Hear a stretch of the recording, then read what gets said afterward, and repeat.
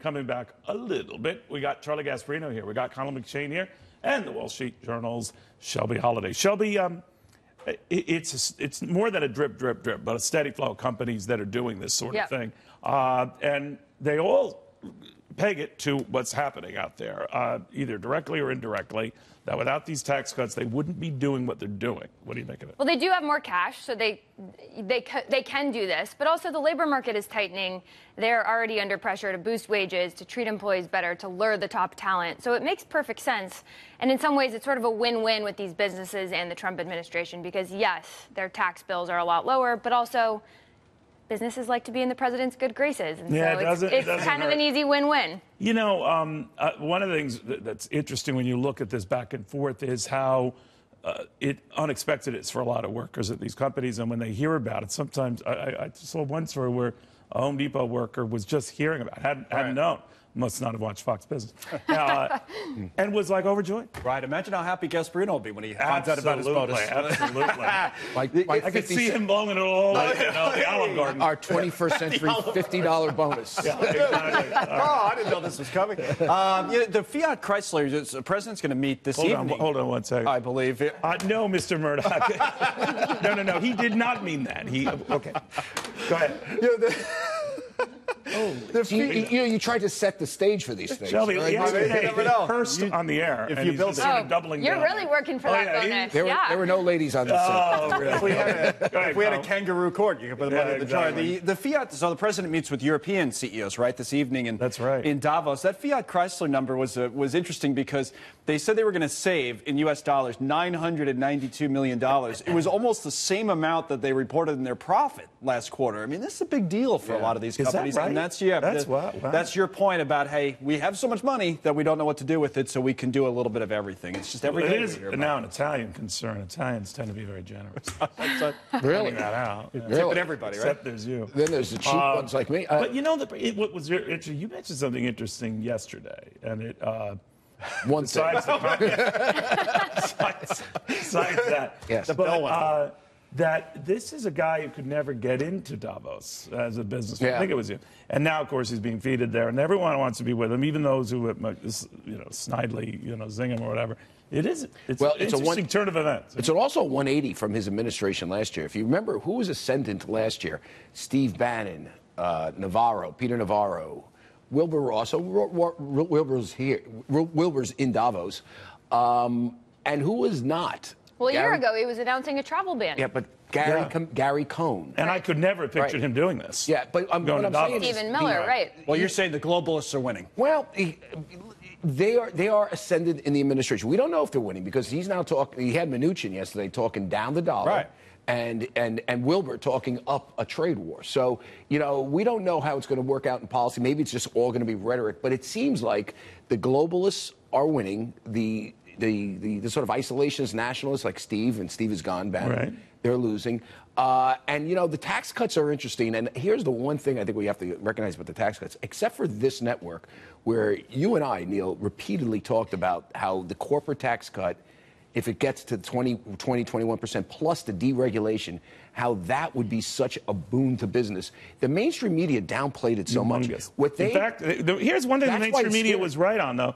It was disproportionately tilted to these corporations. Yeah, but I have nothing wrong with that. But my point is now they have this curse of riches, and they can't just give it to shareholders or raise dividends. But that's the mainstream media just went off and just said all these guys are going to do is buy back stock. And yes, they're going to do some of that. But as you see, they just can't do all buybacks. It's just impossible. No, they're paying down debt. There's not enough shares out there. Yeah, it's not enough shares out there.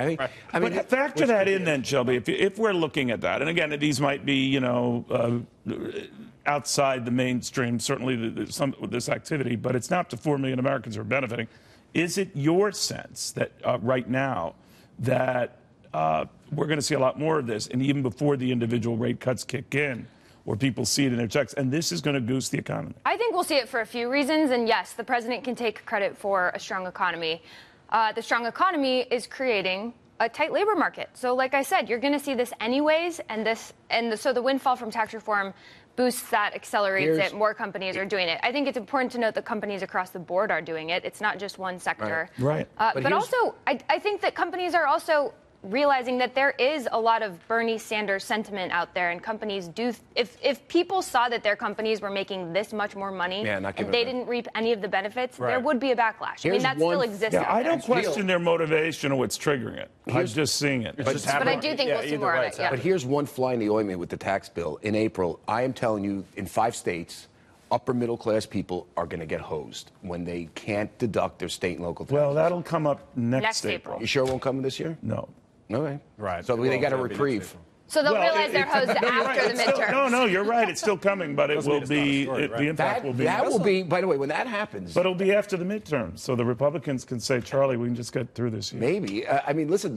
Here's the one what the Democrats are trying to do with this tax plan. You can see them angling. They're going after those Northeast California Republicans, and saying, "Listen, they're part of the party that screwed you in New Jersey, in California. So don't vote for Darrell." Well, that's why we've seen all those retirements, and that's why you can't vote for Darrell. I said. Well, that's one of the reasons we've seen all those retirements. That could lose the House for the Republicans. Could be close. I think just the opposite. I think it'll keep it. Maybe. When you look at this, what do people tell you? That there is a delayed effect user tax, but so much of this is instantaneous. In other words, it's not being brought in stages. I mean, obviously, I don't know, but I think there's one thing that's interesting. I was talking to this pollster the other day about the president's approval rating. This may have been last week. And I said, well, what level does the president need to get to where the Democrats would say, oh, you know what, we could be in some trouble here? And this person said, if he gets to 45, that's about right for him because he's never going to be the most. That was my point. In the Fox poll last night, that's where he is. He's at 45. So this is a president that doesn't necessarily need to be, and never is going to be, the most popular guy in the world. This is never going to be George. I think he kind of relishes that. That's fine, but he's never going to be. Yeah, he relishes viewers. Yeah, I mean, Gasparino's never getting 80% approval either. So either he doesn't. But the point is, he doesn't need to. But the midterms are not going to be normal in a sense that we're seeing this huge swell of African Americans coming out to special elections and to elections we never see. Does that win out on the impact of the taxes? Honestly, I think a lot of it depends on what the president says in the next year. See, that's where the president approval rating matters. It could matter, yes. Because if you, but I think it's interesting.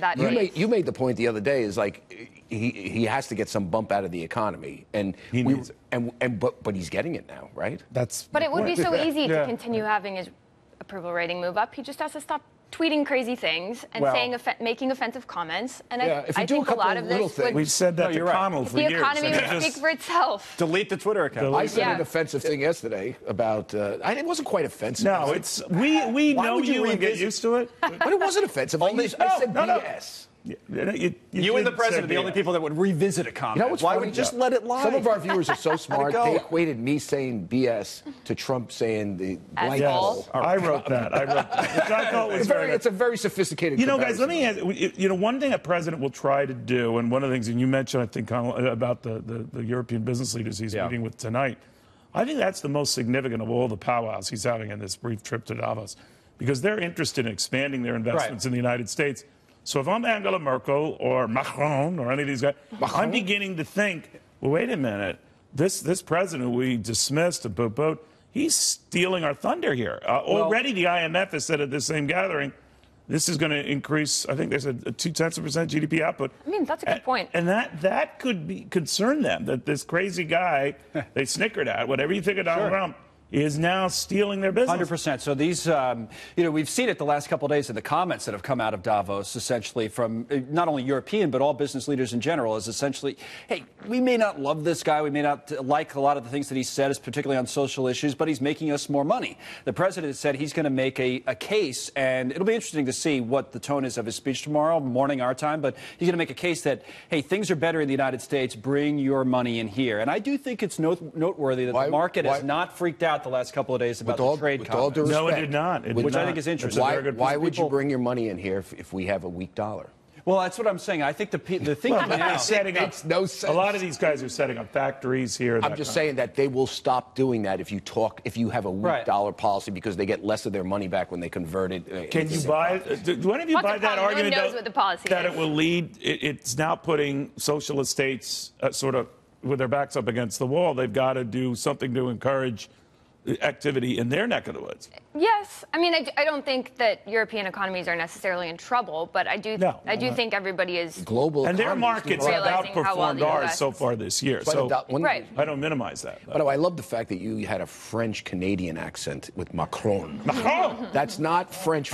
That's not Parisian French. He is going to be the beneficiary of our first state. Look at you. You know, Macron's for a lower corporate tax, too. Oh, absolutely. I mean, listen, let's be real clear here, though. There's something in the water here, guys. Listen, Trump's economic policies are great, but let's just remember, I'm gonna annoy the Trumpkins out there. It's what every generic Republican would have done. Every one of them. Minus the crazy trade stuff. Every one of them. Okay, we'll see that, Mr. Schmeichel. All right. He also made a quick comment yesterday. Did you catch that one? That if Hillary Clinton had been elected, he didn't mention her.